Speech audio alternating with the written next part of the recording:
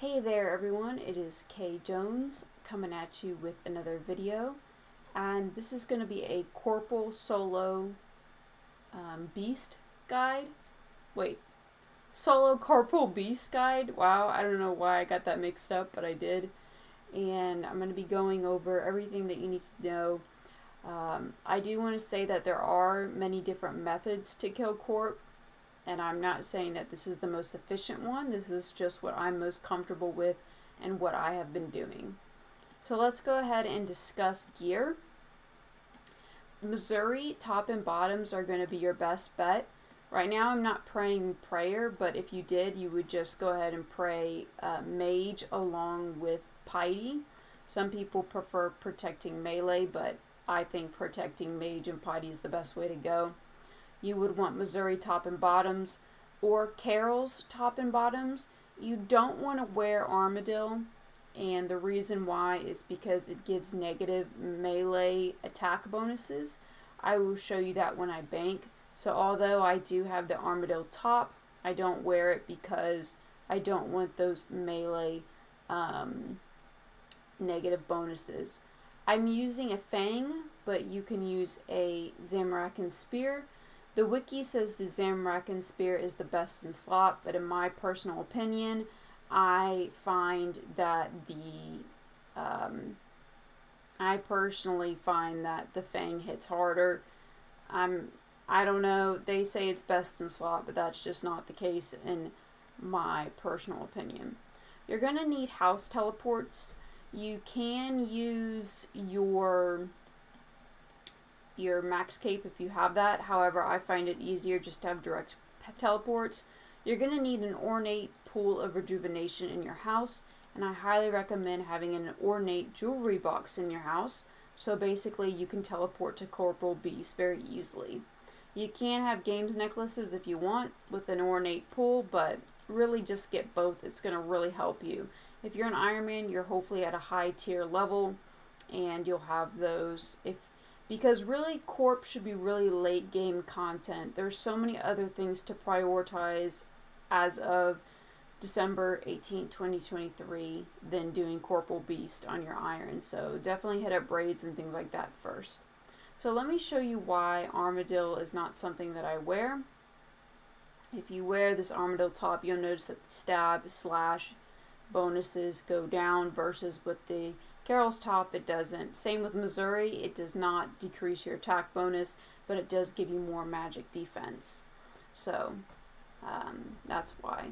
You're going to need an arc light with charges and a Bandos Godsword. I like to bring the Dwarven helmet and the mythical cape for some crush bonus when I'm trying to get Warhammer hits. I like to set up my inventory as so, where I have 2 super combats, 2 full dose prayer potions, and full inventory of food. So I like to teleport to my house, and you really want to get 3 Dragon Warhammer specs, 20 arc light specs, and 200 damage with your Bandos Godsword. So I'm going to repeat that one more time. You're going to want to get 3 Dragon Warhammer specs, 20 arc light specs, and 200 damage with a Bandos Godsword. I recommend you write that down if this is your first time attempting Corp, just so you don't forget. Another thing I would like to mention is you really do need at least a Zamorakan Spear. You must have a BGS, and you must have a Dragon Warhammer, and you must have an arc light for the method I'm showing, as well as the pool in your house and a method to teleport quickly to Corp. So the way I do it is I first start off with the 3 Dragon Warhammer specs,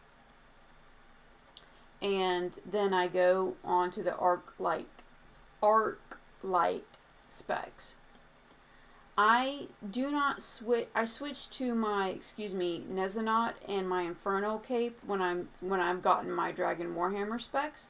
So that's what my gear looks like now.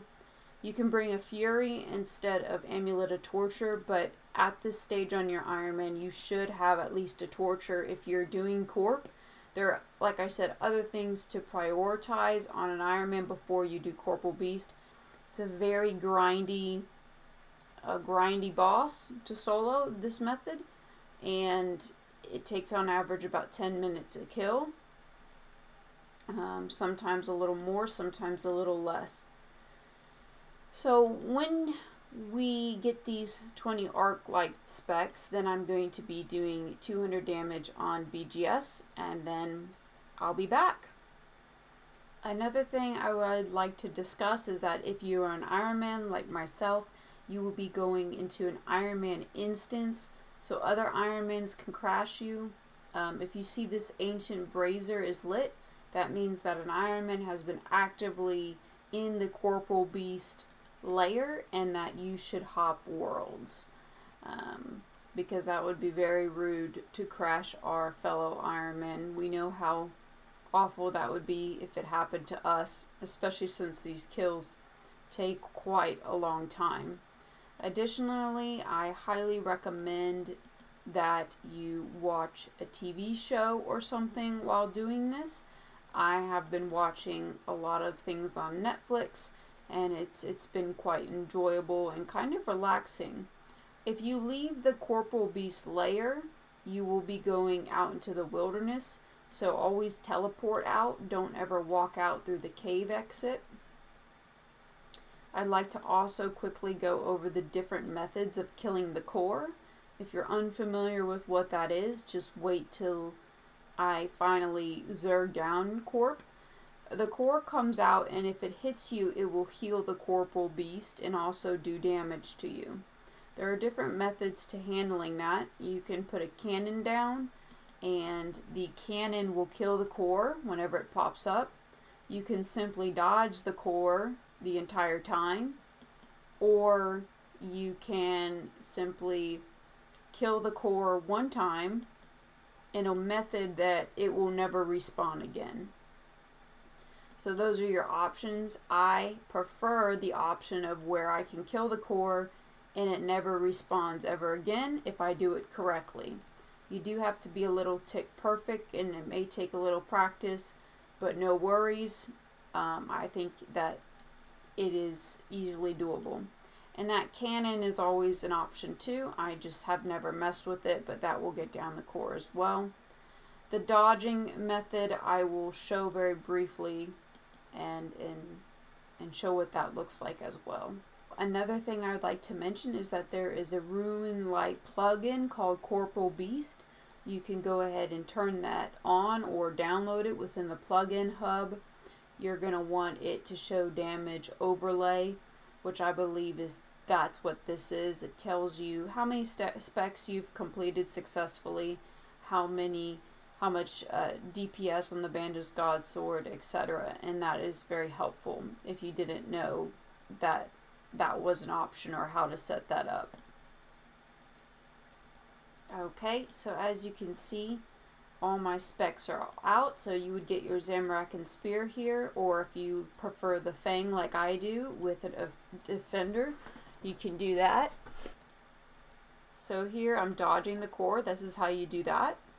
And the other method that you can do that is you can hit the core. Oops, I messed up, excuse me. There's a way where you can hit the core. Oh, can't, if you don't want to hit it, it's not going to work. So here we go. One moment, I'm setting it up. I've never done this as like an explanation, but basically you hit the core and you run 2 tiles. And if it doesn't drop ashes, you did it correctly. I don't know if you've noticed, but there are no ashes on the ground. And that means that the core is not going to respawn ever again. So you can just sit here and chill and now kill Corp. That's how I like to handle it. I wanted to show the method of dodging him as well, but I think this is more AFK. So like if you kill him one time and then you move 2 tiles away properly, he's gone. If there's no ashes, you know you did it correctly. If there's ashes, you were not tick perfect. So when you hit him, it needs to be a 1 hit or the killing blow and go 2 tiles away.